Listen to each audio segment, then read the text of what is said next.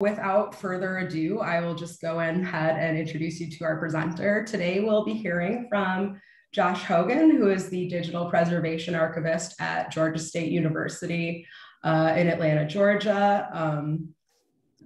And also a former colleague of mine from the Atlanta University Center. So thank you for joining us, Josh. We're going to be hearing from you on web archiving today. So I'm going to just hand it off to you. Take it away. Hi, everybody. I think I'm going to go ahead and turn off my camera only because it can be a little bit dodgy, but I will turn it back on for our Q&A. As Gail mentioned, I am the Digital Preservation Archivist at Georgia State University in Atlanta, and I'm also the Archivist for Social Change in the archives. And previously, I was the Assistant Head of Digital Services at the Atlanta University Center, Robert W. Woodruff Library, and was in charge of administering our web archiving initiatives there. Despite all that, I want to say that maybe, like many of you, I still consider myself a beginner or newbie in this field, and I'm always learning more about this complex and challenging topic. My presentation is really going to focus on web archiving at a high level and consider what it is and what its origins are, as well as think about what criteria to consider when planning for web archiving, and close with some discussion of different tech tools or tech platforms that you can use to get started or enhance your web archiving efforts. So before we get started, I wanted to have this quote as something to keep in the back of your head as a guiding principle for web archiving. I don't know if Kathleen Rowe actually said this originally, but she's the person I first heard say it when I attended the Georgia Archives Institute in 2013. She was talking about archives as a whole, but I think the quote may be even more crucial for web archiving, since the temptation with digital materials in general and the web is to think that we should grab everything, but just as we wouldn't collect all the paper material or every photograph in our community, we wouldn't want to just grab every website, social media account, online database, or anything like that. If anything, we need to think about how we can carefully select and care for the most appropriate and high value web archiving collections that we can. So what is web archiving? So in a nutshell, web archiving is the process of collecting portions or sites from the World Wide Web and ensure that that information is preserved in an archive for future researchers, historians, or the public. So that can mean a lot of different things, of course, because we might be talking about anything from an entire website to small portions of that website. For example, a social media, we might crawl just a particular hashtag and get tweets from that hashtag on Twitter and not the entire profile of someone in their tweets, or we might grab an entire set of websites around an organization. But I think the key to the archiving part here is the provision of ongoing access for the community that you serve. Also, as I mentioned before, archiving appropriate portions of the web is key. As you can see, the image on the left is just a very small representation of how complex the web is in terms of all the different nodes, all the different connections, and how difficult that all is to grab and make available for the long term. You can also quickly go down a rabbit hole following all those different connections and going down all those different nodes. On the right, you can see a visual representation of how the web has changed in its relatively short history. Many of us forget how the internet is really still a novel technology as far as human beings go, even though it has quickly woven itself into our lives. The early days of the web, when it was just hypertext links and basic sharing of documents and information, that was of course revolutionary at the time, but it's very simple compared to what we expect now with the internet. And now you can see as you get around to this end part, we have things like linked open data, web of science, social networks of all kinds and these create challenges for us and that we need to learn how to navigate.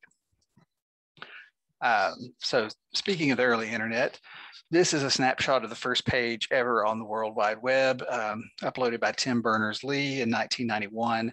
and it's been restored recently to its original address. You can see that this first page is just text and hyperlinks to other text documents. Crawling and archiving something like this is a snap, of course, and would likely take very little time with modern web archiving technologies. Of course, our jobs as archivists, curators, et cetera, would be made a lot easier had the web stayed a collection of documents linked by hypertext, or if brutalist web design were more widely embraced by the web design community. For example, content is readable on all reasonable screens, or only hyperlinks and buttons respond to clicks, or the back button works as it's intended to work. It would be super easy to crawl lots of websites that were designed using these principles. As it is, we have all kinds of different kinds of websites, and these are just 3 examples. You can see here the YouTube page for the Peachtree and Pine homeless shelter in Atlanta. Has videos, images, text that we have to navigate. In the middle is a representation of a library exhibit from Georgia State University, which includes 3D models of one of the buildings of the university that was recently demolished. And one of the questions I'm trying to grapple with is how do we preserve those 3D models? It might be easy to get the files, but how do we make sure that people can experience those 3D models in the way they were intended to be experienced? And then on the right side, you can just see a Twitter feed for Atlanta Journal-Constitution, and we know how complicated that can get with video, with images, with lots of text, as well as issues of privacy and copyright and things like that. So no longer are we just crawling very basic text documents. Thankfully, web archiving initiatives debuted not long after that first website. By the mid-1990s, we start seeing web archiving technologies and initiatives. On this site, you might be able to read that Australia's web archive started in 1996, 25 years ago. So we have had a while to start building these technologies, although that has been a very small part of our efforts in archiving. Also, starting in 1996 is the most famous web archiving initiative, which I'm sure some of you have used in the past, Internet Archive's Wayback Machine, that has been going for 25 years and has now archived over 581 billion web pages as of June 2021. A nice part about this is that you can put in any page in their little box down here on the right and save that page to the Wayback Machine, which is a very free way for you to make sure at least there's some copy of a page that you think should be copied. At the very least, that might be something, if you're concerned about something disappearing, have it crawled by the Wayback Machine. So basically, we turn to the question of why are we archiving web resources and websites? And this quote that I put on here, I think kind of gets at a lot of that. This one was very personal for me because I lived in Knoxville for a long time, and the predecessor for the Knoxville Mercury was the Metro Pulse, which is a newspaper that was very similar to Creative Loafing in Atlanta. It was an alternative news weekly, and Jack Neely was one of their columnists, and he's talking in this article about how the online archives of his own work that he used were just disappeared one day because the company that had bought the paper didn't want to keep them online anymore. So really, archiving web resources is still about the same reason why we archive paper resources, having access to data, access to things that inform the historical record, as well as government documents, institutional records that we have always been used to collecting in paper are more and more living online, and it's much more ephemeral than even the paper was. So in addition to all the fun things that we can do on the internet, we have lots of important material that we need to preserve as historical, societal, and cultural records. A 2016 article from Costa, Gomez, and Silva reported that 80% of websites do not exist in their original form after only 1 year. 13% of web references in social and scholarly articles disappear after 27 months, and 11% of social media posts are lost within a year. And I suspect that's just getting worse. Another thing to consider about the importance of archiving web resources is not just data access, but data analysis. Web archiving can allow us to explore and analyze complex topics. By archiving websites and using emerging analysis tools, we can have rich analysis and modeling of historical and other topics, particularly around, say, maybe politics or societal issues. But this can only happen if we preserve the sites and resources that are important for these things. So I think these are some of the things that you can think about if you're starting out with a web archiving program, questions to ask yourself. And I think these first two questions are very related, if not the same thing, worded differently. So is my institution uniquely positioned to preserve this material? Or is this site specifically related to my institution or to my institution's collecting policy? More and more, it's important for archives and cultural heritage organizations to provide something that's unique, that's something that really comes from their community and is for their community. So is this site likely to be widely archived by their initiatives? Obviously, it's not down to Georgia State University to archive the New York Times. Someone else, many others may be doing that. Is this site uniquely valuable to the communities my institution serves? And finally, I think this really gets down to it, is do we as an institution have the capacity to preserve this resource, store it, manage it for the long term, and make it accessible for our intended audience?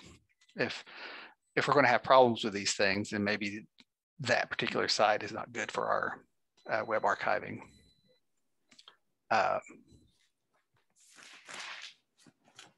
program. So I'm trying to stay within my time here, but I just want to look at some of these tools. So a lot of times that's what we want to get down to, is the nitty-gritty. What can we use to make these things happen? So I want to look at a few of the software platforms or tools that you can use. Some of them will be downloadable. You can download them locally and use them on your own station. And then I want to look at a couple of the more popular online tools and talk a little bit about those. So HCT Track is one that I've used before. And this is, again, this is one of those free as in puppy, not as in beer type of open source websites, in the sense that it's free to download, free to use, but you still have to think about, where am I going to store anything that I've crawled? Do I need to have someone's help? Do I need to have a person in my institution who runs this that needs to be paid? Those kinds of things. But it is a very useful tool for just really grabbing copies of web pages in an automated way, pointed at the page you want. It downloads all the files, all the folders, and it can quickly take up a lot of space on your machine. So that's probably the big thing, is where am I going to store this? Another similar example here is the Heritrix archival crawler. This is actually based on the same technology the Internet Archive uses for the Wayback Machine and for Archive-It. This is, again, open source, and it is, as they say, extensible, and it's basically it's trying to aim at archival quality web crawling. Heritrix means heiress, a woman who inherits. So that's where they pick the name, since the future researchers will inherit our efforts. And this is available through Internet Archive's GitHub site. A third sort of open source thing that you can go for, and this one is a little bit more complicated because you have to have some command line knowledge to use gun-use wget program, but this does crawl files across HTTP, HTTPS, FTP, and FTPS. Again, this is where you need to think about where, once you've crawled it, you're going to store it. Not just crawling, but also provisioning for the long-term storage. This one, Web Recorder, this is an in-browser extension. So if you're not really looking to learn a whole new program, Web Recorder allows you to add an extension to your browser that will then allow you to grab web pages as you interact with them. Like I've just them all, and then I've gone through and done searches on like land acknowledgement. So sorry about that. I think there was a little bit of a little bit of feedback, but we're good. Okay. So anyway, so I've not tried this particular version of this tool, but I have used an app or an in-browser crawler before, and they can often work well, especially for basic pages. The big thing about the options that I've just gone through, the HTTP track, Heritrix, etc., again, is to reiterate that you have to have a storage space carved out locally in some way to make sure that you can eventually provide for some access to that. A lot of the online programs already allow you to have public sites for your researchers to use the material once you've crawled it. And you have to think about that as an extra step with these that I've shown so far. So we'll turn to a couple of the big online ones. First, these services are available for crawling websites, and they do have a public-facing side to their websites. One of the tools, the first tool is Conifer. Conifer came out of the same initiative to develop the web recorder extension we just saw. Users of Conifer can create an account and crawl sites as they interact with them in a browser. The good news is that you can make these crawls publicly available. Another piece of good news is that you can sign up for an account for free. Unfortunately, there is a limit to how much data you can crawl on a free account, but you can export all crawls that you do as .warc or WARC files and save them to a local server or to your cloud server. But then again, that gets you back to the point of considering how you're going to make those files available, whether you're going to make their content available or you're actually going to emulate the website the way it looked the day you crawled it. There are pay versions of Conifer available, but I've not yet tried those, so I can't really speak to that. This is just a back end shot. You can see that you can create collections and crawl your websites. You can set each of those to different public or private. This is an example of one of the, oops, let me go back. Okay, this is a crawl of a blog post from the Atlanta Study Symposium website on the closing of the Open Door community in Ponce Highlands area of Atlanta. And this was done by one of Georgia State, this was a blog post by one of Georgia State University's history professors. And this compare that to the original screen capture of the actual blog post. So all I really had to do was go to that site, click on it, interact with it, and it created an almost exact copy of the website. And I can make that publicly available should I choose to do so. But that, of course, gets into, you know, who has copyright to that. And there are all kinds of issues about whether I want to make it public, but at least I have that as a research item in my archives. So now I'll turn very briefly to Archive It. And I just want to close off with that.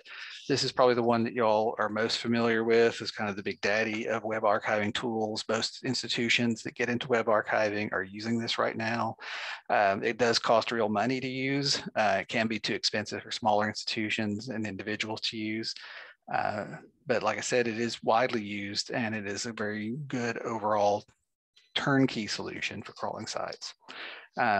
That said, it does take a fair amount of time to scope your seeds or URLs correctly and tweak crawl parameters to get the crawl that you really want. This is just the back end. You can see here we have used 37.3 gigabytes of our 512 gigabyte budget for the year.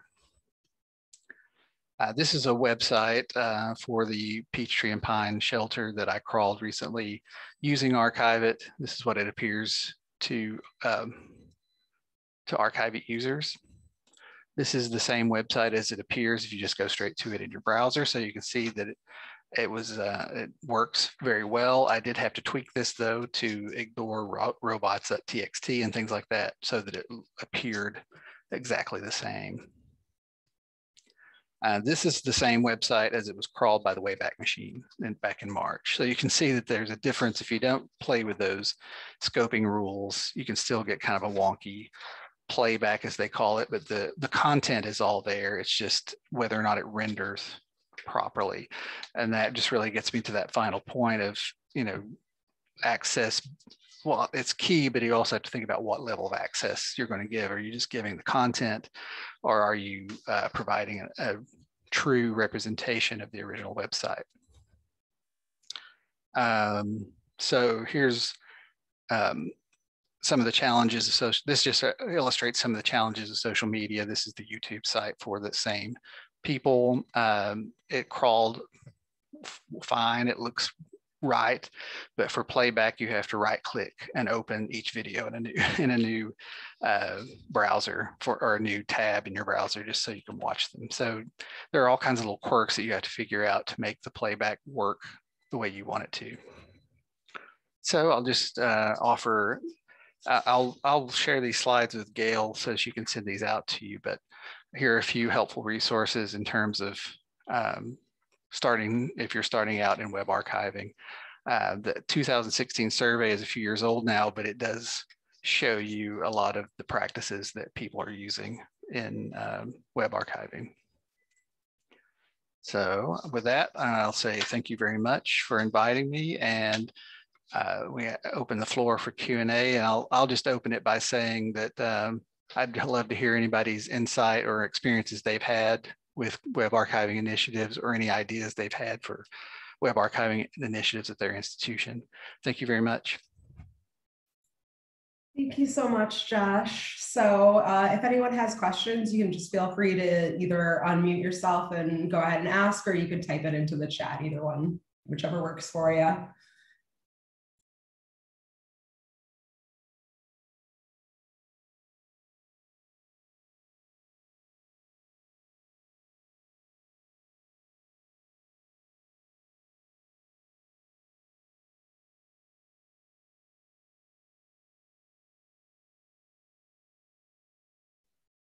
I don't know if I've put people to sleep or confused them.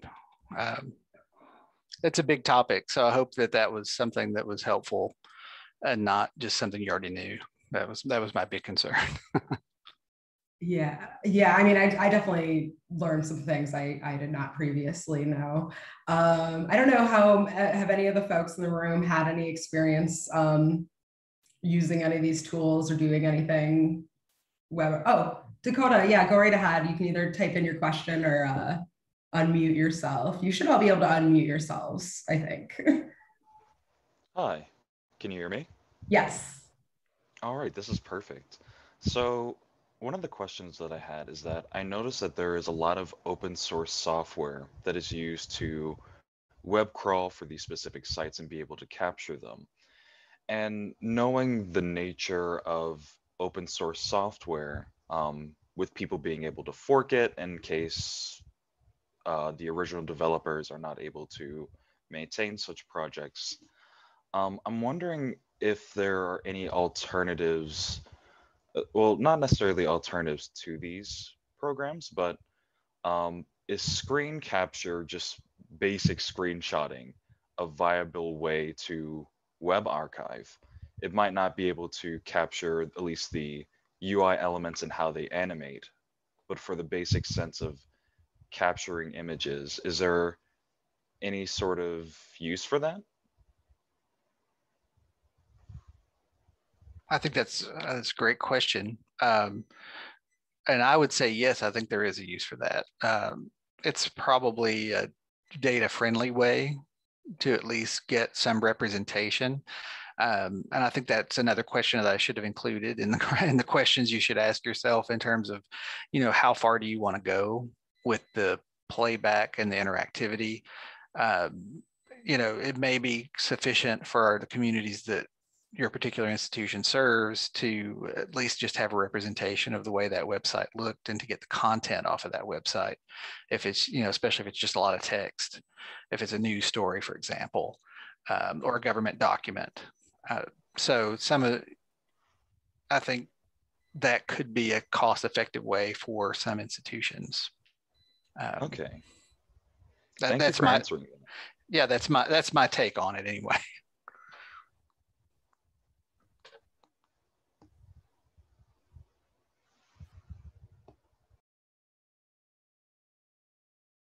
So it looks like we have a question in the chat. Does web archiving require any metadata, or does it just preserve URLs only?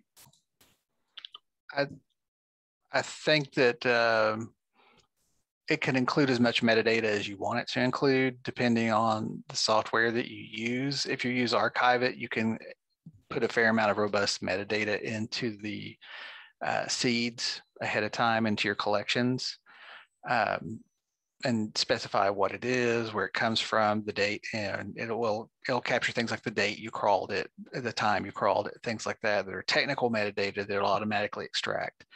But you can just preserve the URL in that technical metadata if all you want to do is just do a quick and dirty scan of or crawl of that site. Does that answer your question?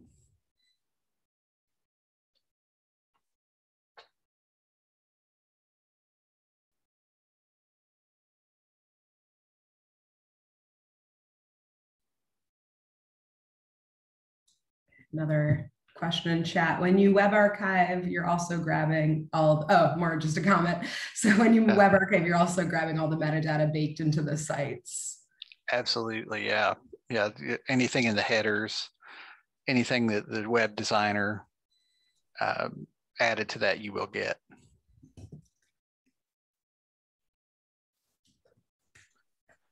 So I see one about screen capture. Yes, I think, yeah, if you're doing screen capture and you're getting lots of large image files, that can quickly eat up your storage. Unfortunately, even though storage is getting cheaper, it's still not super cheap. I think that's, why Archivit charges for what they do. The more storage you buy from them, the more expensive.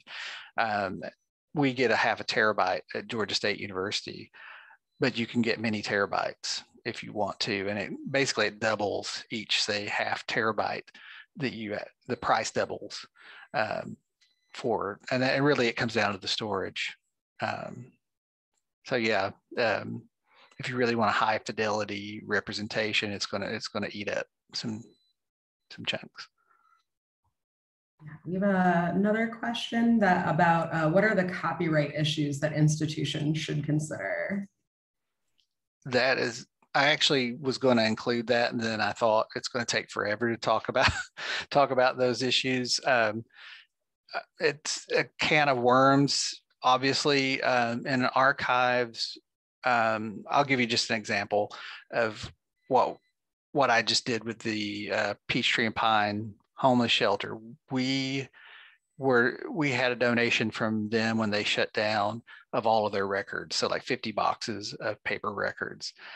To my knowledge, we did not have them sign a deed of gift for their electronic materials. So we have a deed of gift that covers the normal donation, but we've also got an addendum document. So the copyright should still probably belong to the person who designed that, or maybe the former executive of that organization who donated the records to us. So that's something I'll probably need to swing back to. The other option, another big issue is like social media. Technically, if you tweet, you own the copyright to that tweet, but then Twitter also owns some rights to it. And it becomes this whole thing of, if you're going to make those things public, how much right do you have to make those things public? And then that also brings in privacy issues.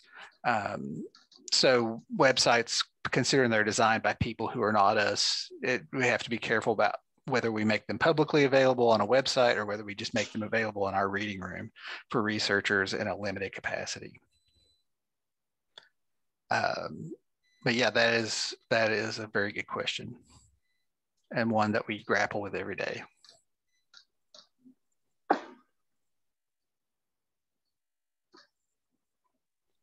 So anything else about copyright that people might have thought of?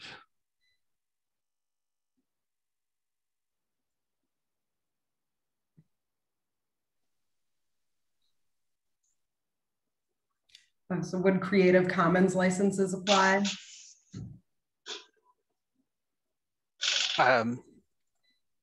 I think, yes, I think so, in terms of ultimately if a web designer or an organization made all of their material available on a Creative Commons license, if you crawled that material and you used it consistently with that license, say if they said non-commercial use, an archives could certainly grab that website and allow it to be used by researchers and students of their organization. But sometimes it's hard to determine what the licensing status of things like that are. People don't normally think about that when they set up their site.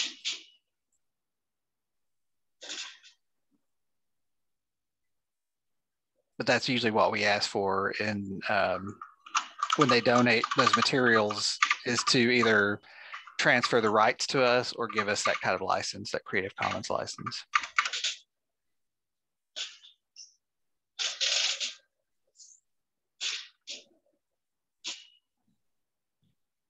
We're getting a little background, but any further questions, follow-up questions? Painful web archiving experiences to share? I'll share the painful archival experience of dealing with Facebook. Starting in December, they started redirecting all crawls to login pages. So you have to pass them your login credentials when you're crawling, which I did with my personal account as a test, and it got some of my personal information in the crawl. So I set up a work-only Facebook page, and I used those credentials, and they decided I was a bot and blocked me from using that account. So I've been trying to crawl a Facebook page for about 3 weeks now, and it just keeps getting me in trouble with Facebook. So I guess I'm an awful bot trying to steal people's information. Clearly the worst thing happening on Facebook today. Yeah, just another thing to complain about around Facebook. Oh, wow. Yeah, that's, I hadn't heard about that issue, but I just know from just long-term reading that Facebook has always kind of posed issues in terms of web archiving, but this is just adding a new layer of complication. Before we sort of wrap this up, just want to make sure I give everyone ample time to type out any further questions you may have.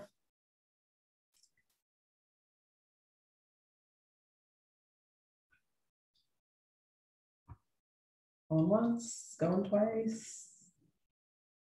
All right, I guess if it pops up in the chat, just we'll go with the flow. But otherwise, I think that kind of wraps it up. Thank you so much for joining us today, Josh, and sharing some of your knowledge about web archiving. I know it's a topic folks in this group have been interested in hearing more about for a while, so we really appreciate it.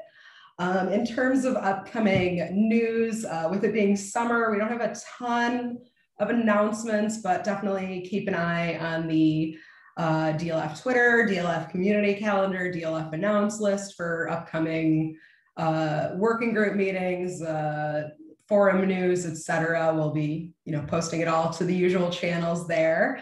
Our next meeting will be Wednesday, July 28th, same time, 2 p.m. Eastern, 11 a.m. Pacific. If you're interested in speaking at a future meeting, whether it's July's or later on, feel free to contact me at info@diglib.org. The email is right on the agenda here. And but otherwise, yeah, if you have any suggestions for future topics, definitely send them my way and we'll see what we can do to find someone to speak to us. But otherwise, before we sort of close out, does anyone else have any additional news or anything they want to share with the group?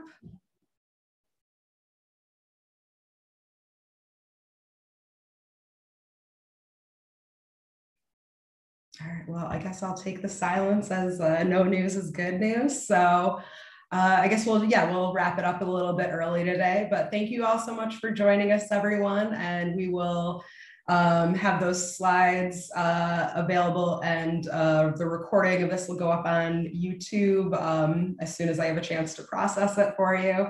And I will make sure to send it out to the listserv when it's ready. But otherwise, have a great day, everyone.